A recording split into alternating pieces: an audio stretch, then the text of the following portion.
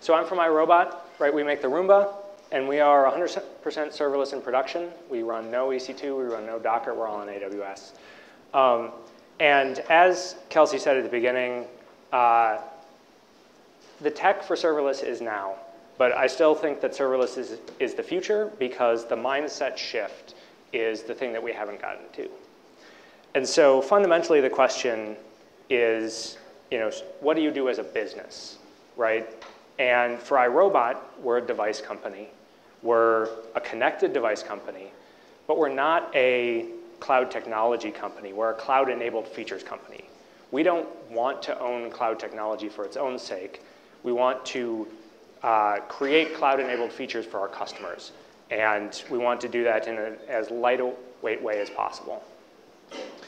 So focusing on what you do is asking that question, what do you do as a business, and what differentiates you?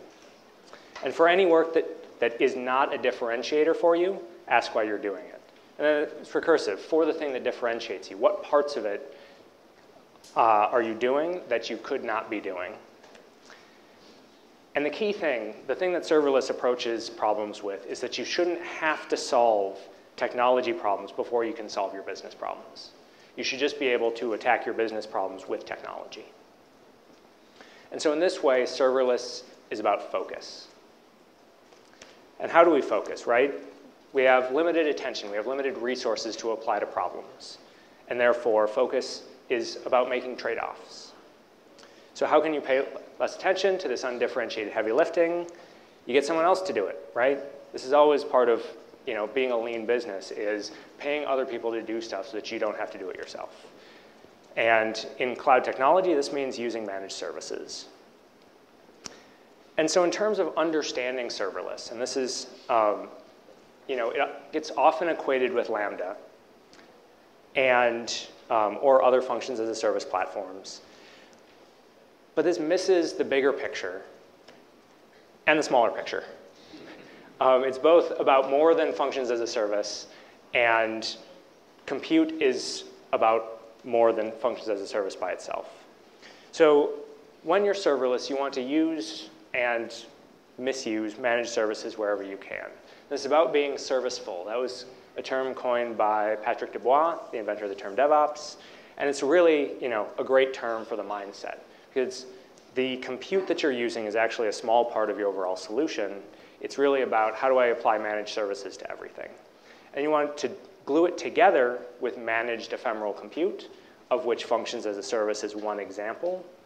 But there are other examples. On AWS, right, Lambda is the functions as a service. But AWS Glue is a fully managed Spark system that's serverless. So you can just bring your Python code using PySpark or whatever, and apply it to a computation problem without having to manage any of the underlying Spark infrastructure.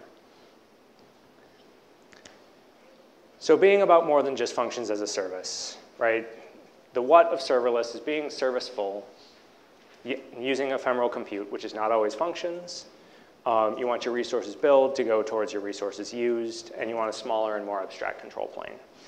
But more important than the what is the why, right? It's lower cost. People often save money by moving to serverless. It's lower operations burden, right? We sell millions of robots a year, and we're able to run our production serverless infrastructure with, a handful of people, like 1.5 FTE. You get a faster time to market. You get to focus on business value, and that's really the key, right? Is about that focus.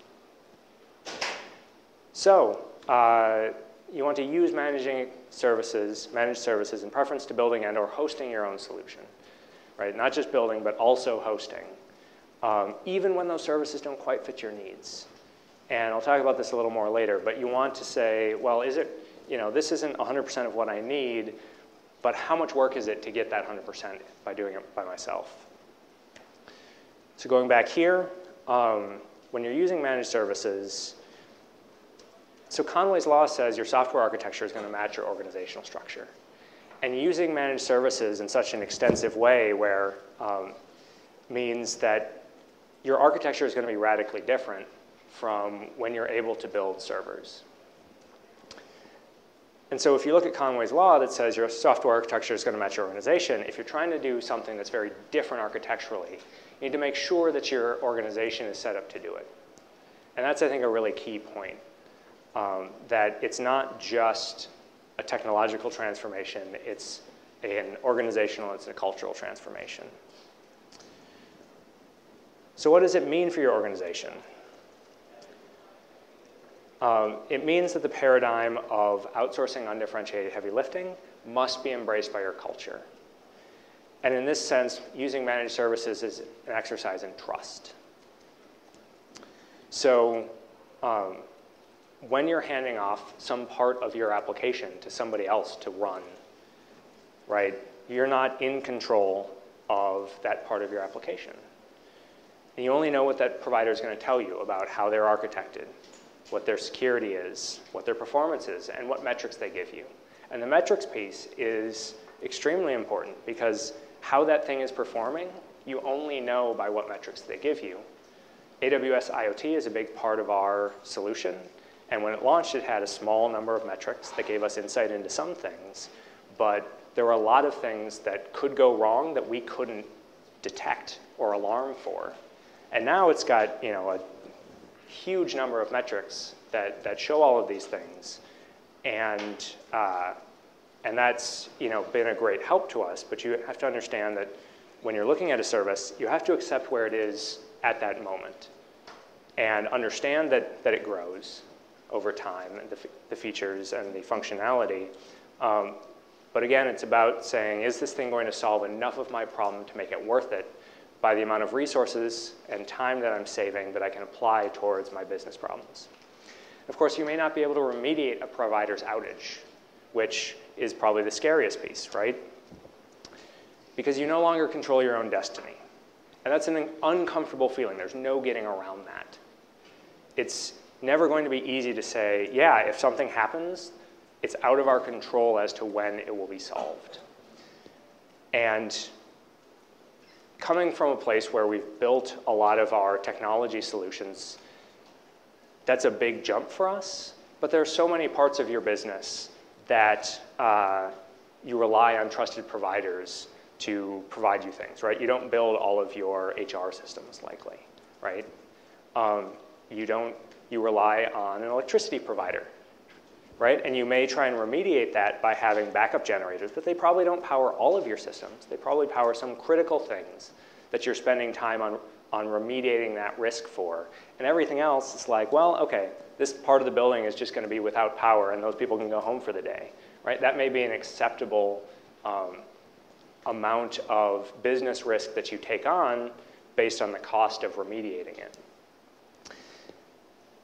And you also need to remember that trust is a journey, right? That when you start with a given provider, you're going to be at one place in terms of how much you trust them. But by working with them over time, you can gain trust, you can start to understand how they operate, and that can grow over time. So it's an investment.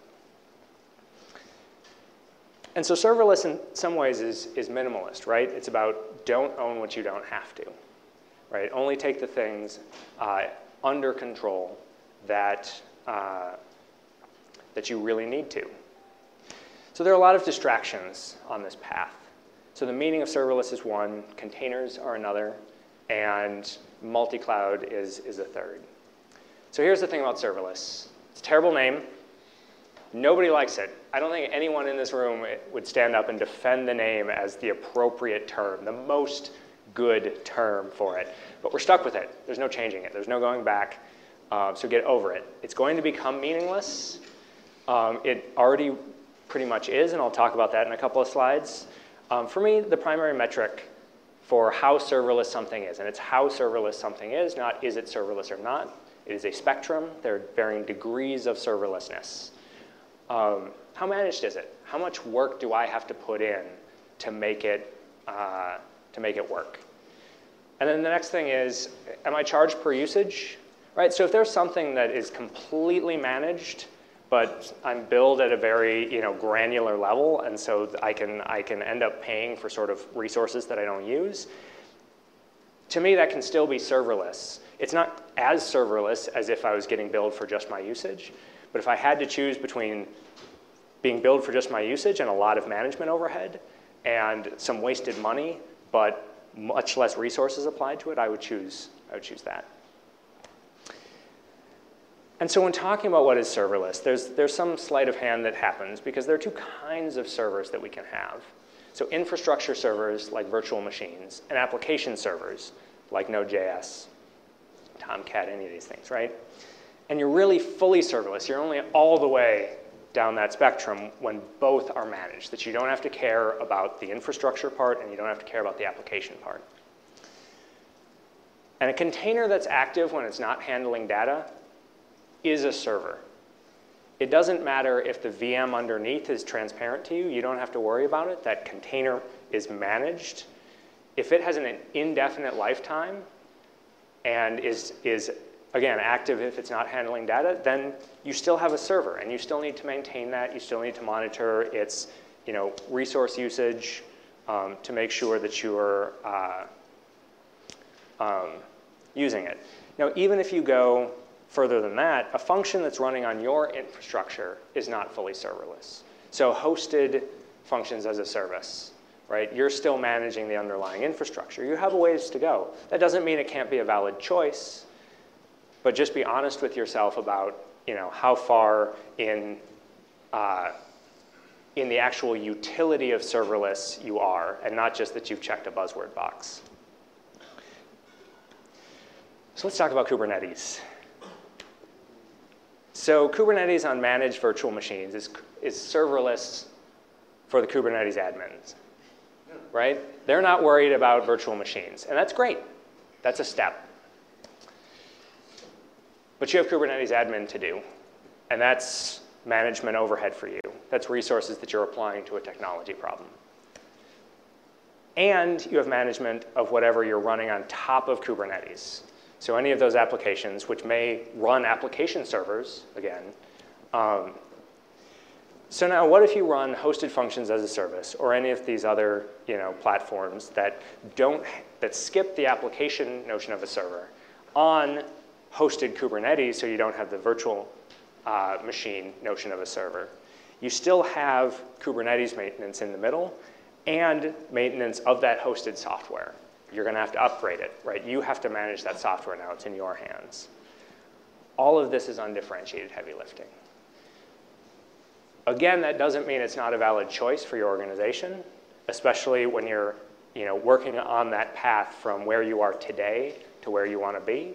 But just be honest about how much undifferentiated heavy lifting you still have and that you could still get rid of. I think there are a lot of we're in danger of a lot of things getting called serverless and adopting them and people feeling, oh, this is as good as, I'm serverless now. There isn't a better place that I could be at. So they stop working towards removing more undifferentiated heavy lifting. So last thing I'll talk about here is multi-cloud. So this is a big thing. Vendor lock-in, as people are worried about. But it's not a real threat.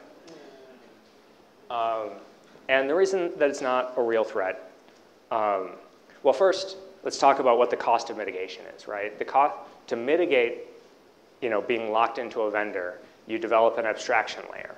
And that abstraction layer is always going to have just the lowest common denominator across all cloud vendors. So you're not going to be able to take advantage of the full benefits of the features that your cloud provider is providing that are unique to them. So you're kneecapping yourself. And for what? So cow tipping is this purported activity in rural areas where people go out and they try and push cows over. And it was an urban legend for a long time. People debated about whether it was even possible or not. But there's an easy proof that it's not possible to tip cows, which is that there are no videos of it on YouTube. If it was possible, there would be videos. In the same way, if you look at all the people talking about multi-cloud, everyone's talking about their strategy. No one is out there saying, we went multi-cloud and it really saved us, or we didn't go multi-cloud and here's how it came back to bite us in the end. There are no stories of people actually encountering the need for it. And so again, it's resources that you're applying towards a problem that's mitigated. You look at Spotify, right? They picked up from AWS and moved to Google. They're not out there saying, we're not all in on Google. We're abstracting over Google, so if we have to move again, it will be easier. They're all in on Google. They understand that even if they have to move again, it's worth it to take advantage of Google in the time that they have there. So adopting a serverless mindset is about staying focused on total cost of ownership. It's almost noon, so I'm going to skip over this. But just keep your eye on everything. Your operations salary should come out of the same budget as your cloud bill. Because when you take on hosting of something, it may, on a per compute cycle basis, EC2 is cheaper than Lambda. But when you take into account all of the people you have to apply towards it, your cost is higher. Encourage a focus on business value. So in the cultural shift, in the mindset shift, you want to get developers connected to the business value that they're creating. And your team metrics should reflect this, right?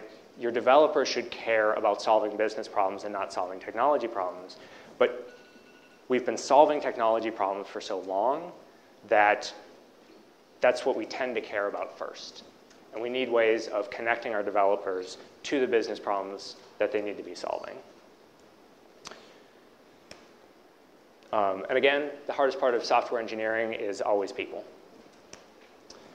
You have to be OK with Rube Goldberg machines. And the truth is that there's always duct tape in serverless. This is that thing about services being not 100% of what you need, right? So when you encounter a service, a managed service, that's 80%, 90% of what you need, you want to ask, well, can I make this do the thing that I want it to do? Or can I figure out a way to work this into my application? So for us, that's meant using DynamoDB almost exclusively and not SQL databases because they don't play well with Lambda today. And so we have data that is fairly relational in nature that we still store in DynamoDB and do those joins on the client side, like in code in Lambda. And that's because DynamoDB is a much better fit for Lambda than SQL databases in RDS on AWS. And that's fine. Like, that's an acceptable thing given that the benefits that it brings to us in terms of total cost of ownership. The difference between being all serverless and mostly serverless is huge for operations, right? So we have no EC2, we have no Docker, and it basically runs itself. There's very little operations work that we need to apply towards it. And someday we're going to have to add in some containers to do something that we just can't accomplish any other way. And it's going to be a big jump in the amount of effort we need to apply. So being all in has a lot of benefits that you gain that you don't see coming if you're approaching it from a having servers direction. So it's not easy, but it's worth it. And you may be skeptical, but the important thing is not what, it's the why, and really it's about focusing on business value, right? And the truth is that it's only going to get easier as time goes on, as platforms get better, and as our options for plugging all this stuff together becomes more standardized and more integrated. So 2 questions. One, will you be sharing the slides at all? I can, yeah. Okay, that'd be great. Second question is what is your advice for large corporations looking to transition to from these huge monolithic applications that have been built over 30, 40 years to get to this this end state vision? Oh yeah. So there are a couple of things. And I think specifically you might mean a bank. Maybe a big bank. Sure. So I think there are a couple of things. One is operations is always a great gateway for serverless, both because operations intimately understands, oh, I can do less work to manage this. Yeah. And it's also easier to take things that are run book scripts and things and just make them into functions and show the worth of having functions as a service in there. Moving to managed services for things that you have sort of existing stuff. Databases tend to be a good place there where you can move from an on-prem database solution to a managed data thing, and AWS even has database migration services now to help with that. So, and replacing queuing with services can be helpful. I think the other piece is that if you have a big enough organization, right? Amazon.com uses Lambda, and in some sense that is on-prem. But it's not useful to talk about it as on-prem, right? It's serverless because the distance between those teams is high enough that it may as well be another company. And if you're big enough and you can have, an on-prem hosted functions as a service platform that's run by teams that don't need to interact with any of the users of it, if you're another team in the company, you can just use that as a service, and it's as close to coming from outside the organization as possible. That's good enough, right? The organization as a whole isn't serverless, but the team using it is. And when I think about what's useful in transitioning to serverless, between somebody using like AWS Lambda and a bunch of hosted databases and messaging and all that behind it, versus someone using all managed services for everything but their compute and running functions as a service on Kubernetes, the latter is more serverless to me, right? It's more useful to have all of those pieces that aren't part of your core logic as managed services than that compute piece.